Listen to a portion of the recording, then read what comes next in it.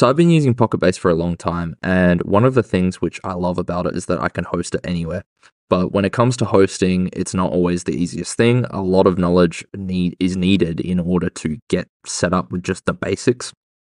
And that's why I thought I'd make this video, just to simplify it and sort of break it down so that you can see all of the different options that you have for hosting. I personally am favorable to two different hosts, and that is Pocket Host, which is a way to host vanilla Pocketbase instances, and I also love Fly.io.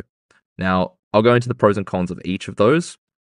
But first, I just want to let everyone know that these are just my two preferred platforms. I've hosted in Azure, I've hosted in Google Cloud.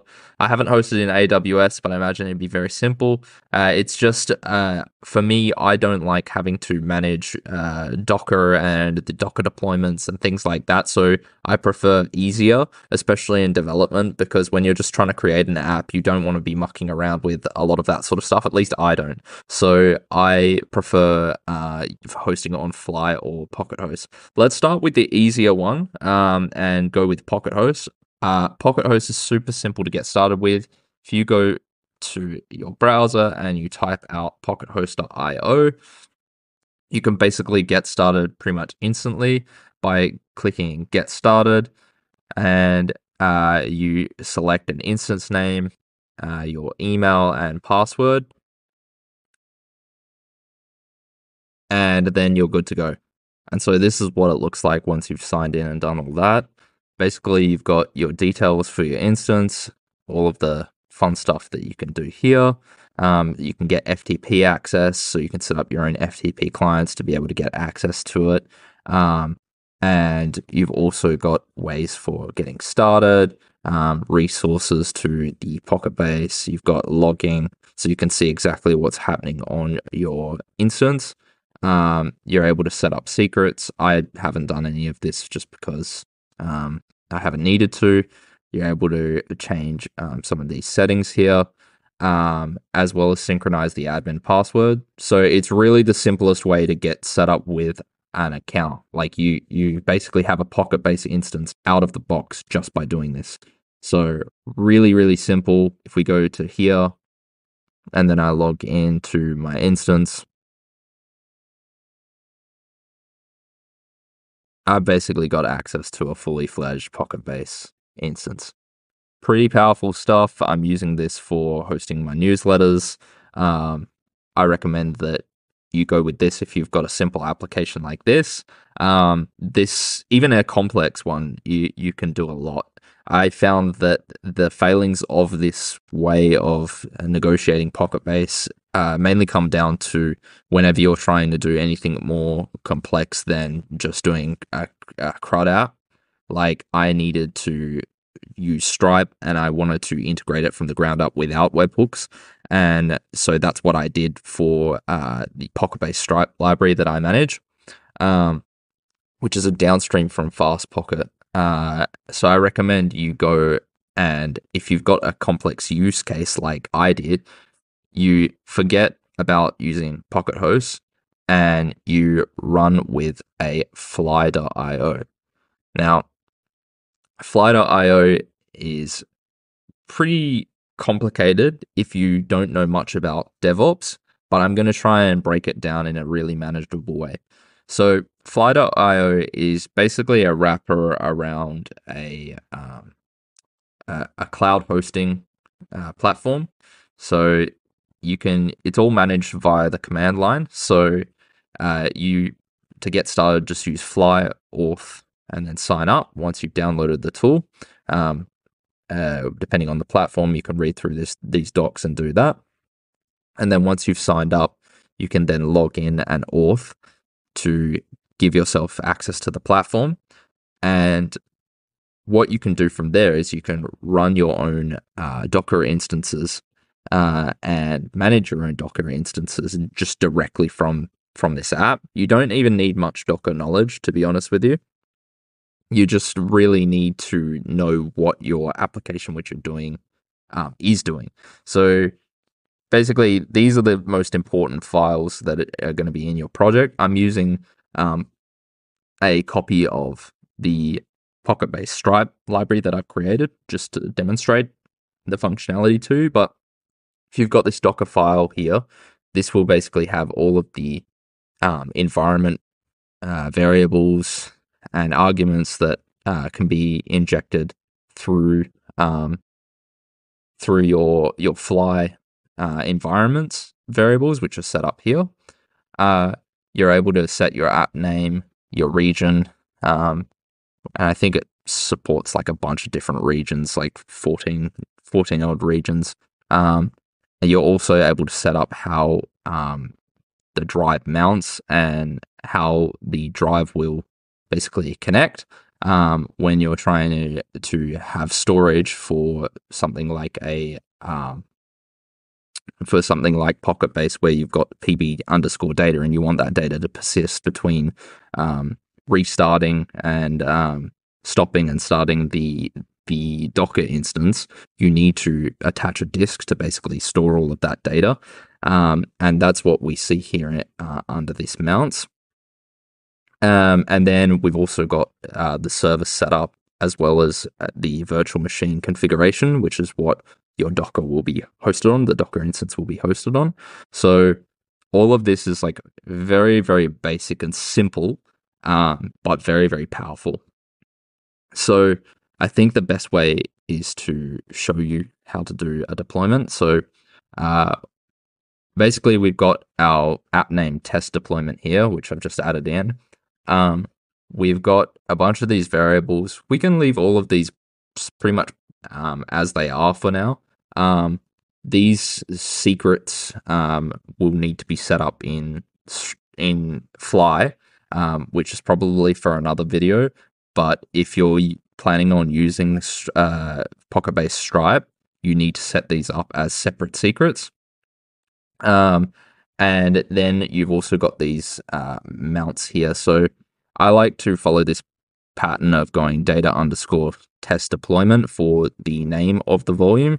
And this is something we're going to create after we do our first launch. And then we've got this destination, which basically in our Docker deployment, which we're also going to do once we run Fly launch, it basically mirrors this structure of going bin PB data, where PB data will be our instance of Pocketbase. Now let's just do something real quick and go into our bin and make sure that we can run our Pocketbase instance. So I built this from the ground up by basically compiling with main.go, but you can just use a standard Pocketbase instance, or you can choose to use Pocketbase Stripe. It's up to you. And just go app-amd-64-linux, and we'll run serve. Oh, sorry, not Linux. It has to be Darwin, and then serve. And we can see that our instance is running under the admin UI. So we're basically wanting to link up this instance directly and host this. So we'll clear out all of that, and we'll go just run through and make sure all of this is right. Cool. Now we can go Fly launch --no-deploy. And what this is going to do is set up the infrastructure in fly.io for us to be able to run. So set up the VM, set up the app registration, just so that Pocketbase knows that whatever the settings we've got under this fly.toml file, which is just a configuration file, that those are legit. So if we run this,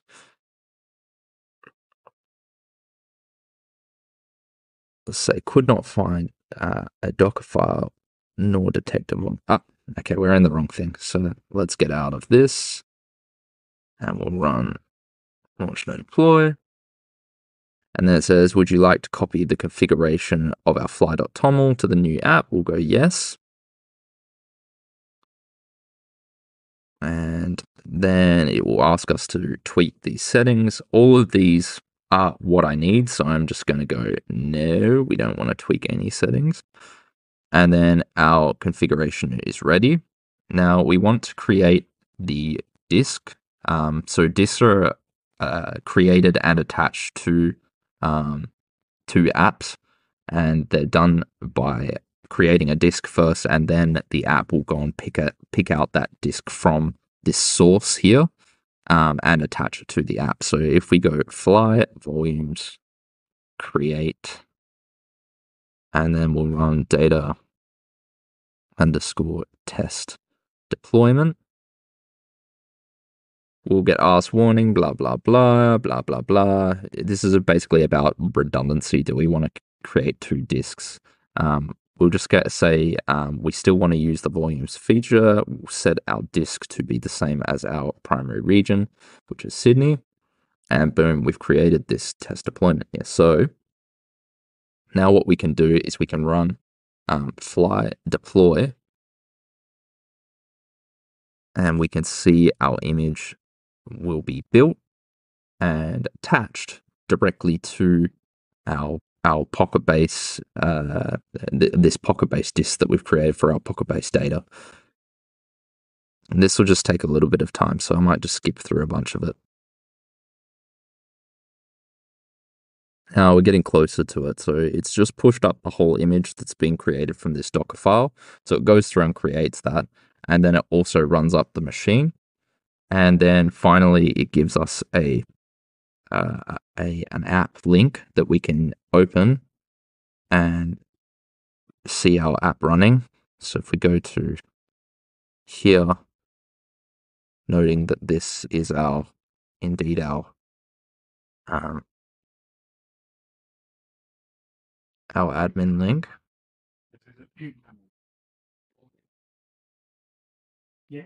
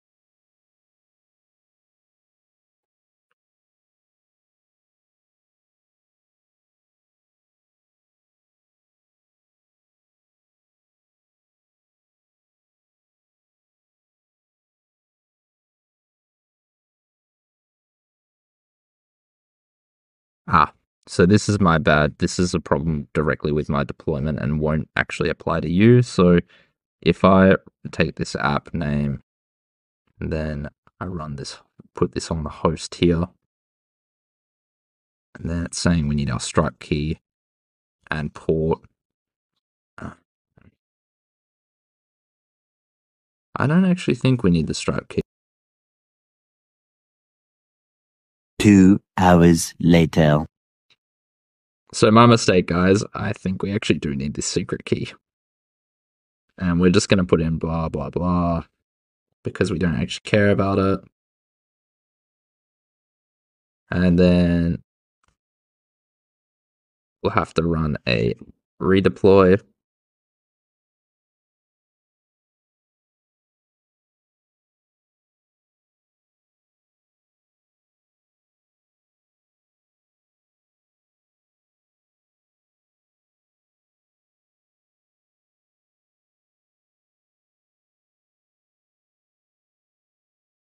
And boom, we've got our Pocketbase instance with a little hiccup along the way. But you can see how powerful this is. It's very simple. You don't need to learn a new technology like Docker. You just really need to have a Docker image that will deploy properly. Unfortunately, I forgot the steps to deploy my own one. But yeah, you guys can figure it out. And hopefully this serves as a good guide for you if you're going to set up Stripe with Pocketbase. So yeah, I'll see you in the next one. Thanks, guys. Bye.